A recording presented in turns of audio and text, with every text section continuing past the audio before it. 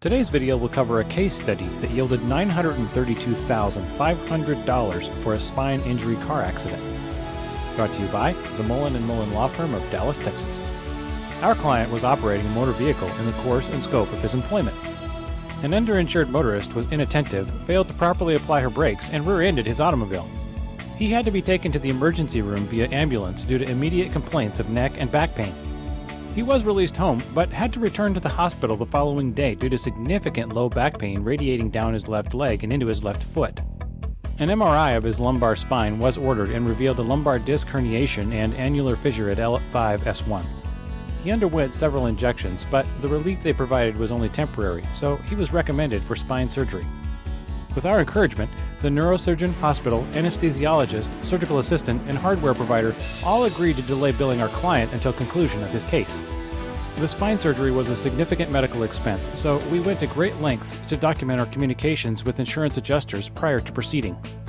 Later, when the insurance company expressed doubts about coverage for the surgery, the documented communications prevented them from escaping their obligation to pay. In the end, we demanded policy limits from the liability carrier and almost all of the available underinsured motorist limits as well. Our client accepted the settlement offers because litigation would have delayed payment with no additional compensation. Now, recall from the beginning that our client was on the job at the time of the car accident, so he had coverage from workers' compensation, liability from the at-fault driver, and from his company's uninsured underinsured motorist insurance policy. In this situation, the commercial vehicle policy was the clearly better alternative to workers' comp.